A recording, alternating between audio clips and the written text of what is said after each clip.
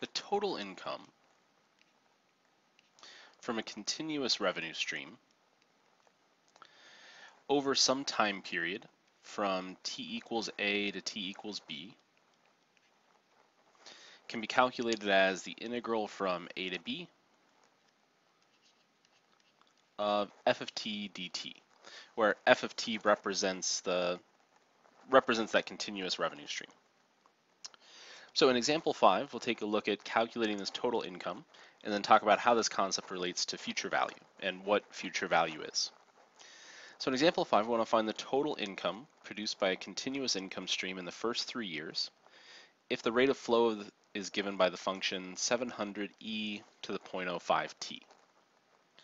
So this means we would want to integrate from 0 to 3, so from that initial time to our final time, the function 700 e to the 0.05 t dt.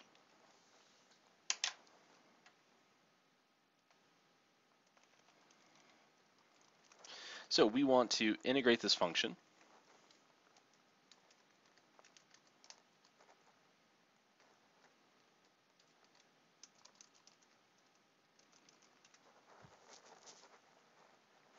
and again, what we get is the total income produced by that revenue stream over 3 years. So in this case, $2,266 if we round that to the nearest dollar.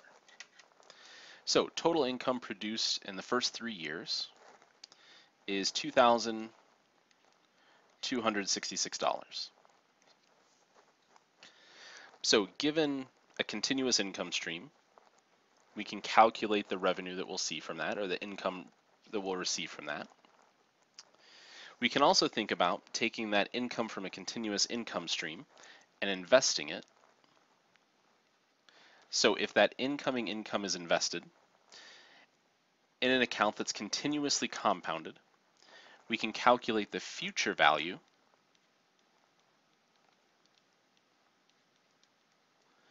of our investment. So meaning calculating the money that we're bringing in from that income stream as well as the interest that we're earning on those investments. So this concept of future value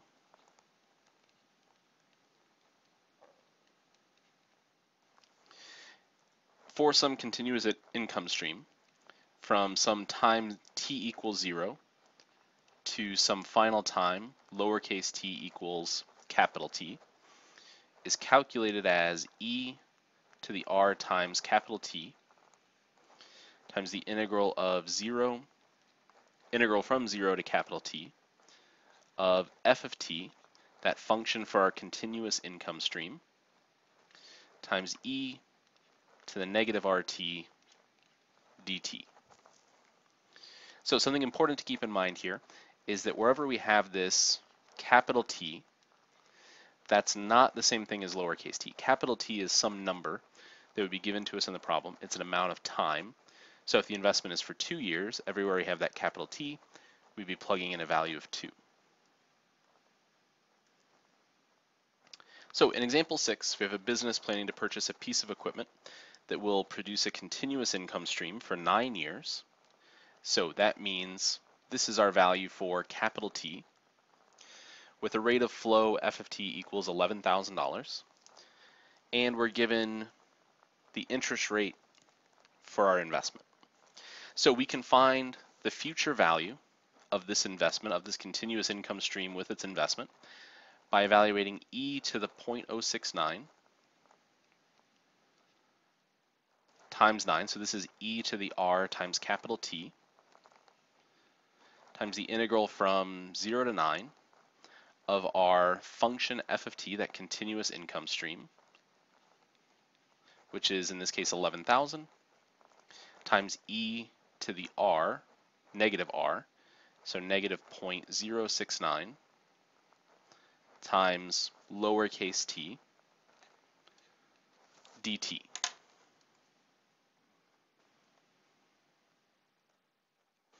So we're integrating e to the 0.069 times 9 times 11,000 times e to the negative 0.069 t for t equals 0 to 9.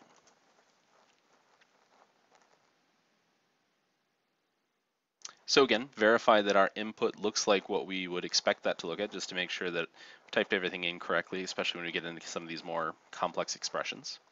And we get a result of $137,227.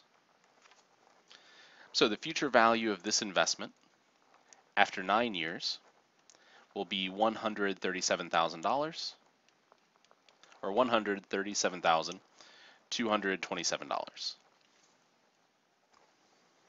So that's the future value of our investment for purchasing this piece of equipment and investing that continuous income stream.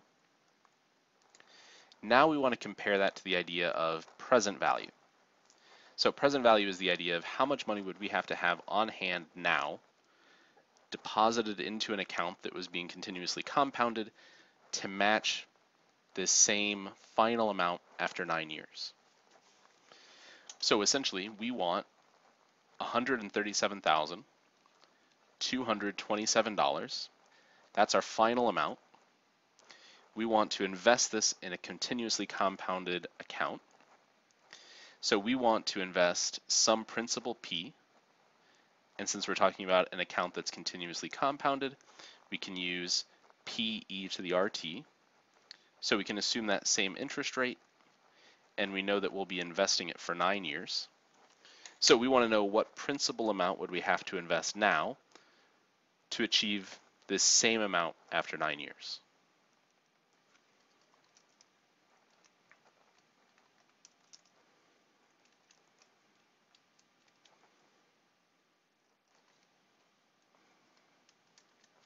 So we can type in that equation, ask Wolfram Alpha to solve for us for P.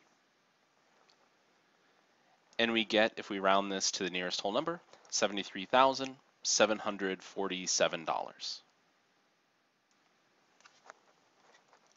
So in order to match the $137,227 that we'll generate by investing that continuous income stream, by purchasing that piece of equipment, over 9 years, we would need a present value, so we would need a single deposit today that we could invest for 9 years of $73,747. So in the question, we're not given the initial piece of information on how much this piece of equipment is going to cost, but presumably we could take this number, knowing we would need over $73,000, almost $74,000, deposited today to yield this amount after 9 years. So we could compare that amount to how much we have to pay for this piece of equipment, which, investing that continuous income stream, would yield this amount after that 9-year period. So it would help us to make the decision if the investment is a good idea or not.